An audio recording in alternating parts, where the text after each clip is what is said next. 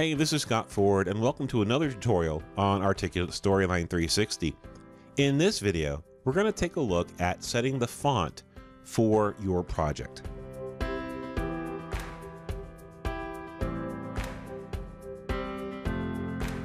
So welcome back. As we looked at in the previous video that was released last Wednesday, if you're not familiar with it, it was the Articulate Storyline tutorial on the interface.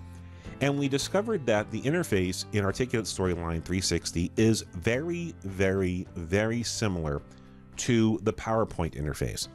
And so if you're an instructional designer or you're an e-learning developer or anything along those lines, you probably, hopefully, are familiar with PowerPoint. And if you are familiar with PowerPoint, then you kind of got a head start learning how Articulate Storyline 360 works because, again, the layouts are very, very similar. So what you see here is not Articulate Storyline. You might be going, well, Scott, I thought you were talking about Articulate. Well, I am. I'm going to get there. Trust me. What we have here is a presentation that I'm actually developing for the city of Houston. And I have set specific things for the theme of this PowerPoint. And what we can do is we can go to Design. And from our design, we can pick themes. But over here to the far right under Variants, if I click the drop down, I can choose colors, which will probably be the topic of the next video that I'll release next week. But here's what we're interested in, which is the fonts. And over here, I can pick a font that I want to use to just use in this presentation. It's right there. Now, you can see, let me see here, what we have here is different font choices that we can put into our presentation. For this one, I chose this particular one. We have Century Gothic as the header font, and then we have the Palantino for our body text. So those were set for this presentation. So whenever I create a new slide, I don't have to go back and change the fonts from the default. This becomes the default for this presentation. So you're saying, okay, great, Scott. So about storyline. All right, so here we go. Well, we're waiting. This is storyline. This is a brand new window. This is storyline when you first launch it.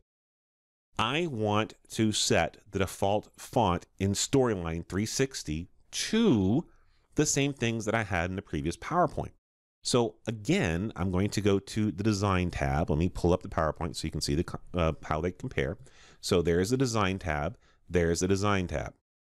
In Storyline, which is up here, I'm going to go over here to Fonts. Okay. In the PowerPoint, it was right here under Variants, and there's the fonts. And this is what the fonts look like from the drop-down in the PowerPoint. Let's see what they look like in the drop-down for Storyline. Looky, that's what it looks like. So again, very familiar to the PowerPoint interface. Now, I can go in here and pick different fonts and different setups depending on what I want to use. But let's say I don't see the default fonts that I want to use for my presentation. I can scroll down here to create new theme fonts.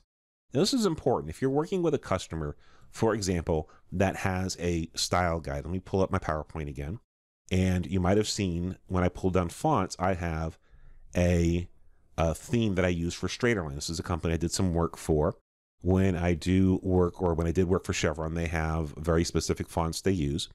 And so different companies have their style guides that they want to use. And so this is how you can follow their style guides and make life easier for yourself. So we went to fonts, we did the create new fonts, and now we have this window. From here, I can pick what I want. So let me go, and I think I use Century Gothic for my header. Let me scroll up to find it faster. There's Century Gothic. So that's now my heading font. And then for a body font, I used something with a P in it. I think it started with a P, right? Where was it? There it is. Palento linotype. And please forgive me if I'm pronouncing it wrong.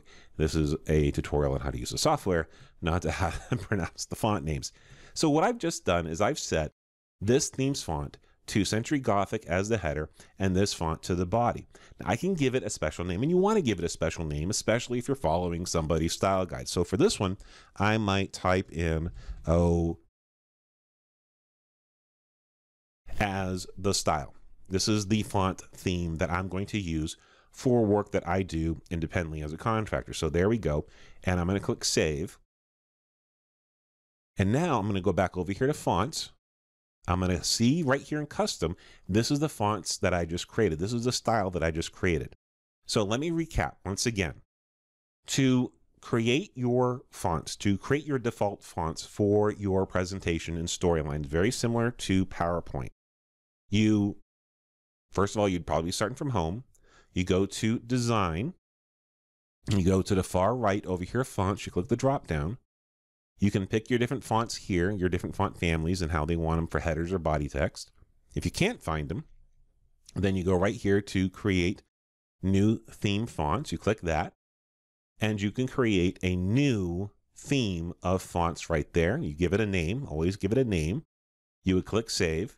And now you have your font families set right here that all you have to do is click. Again, very, very helpful to keep the structure of a presentation all together so you don't have multiple different fonts floating around, which can be distracting.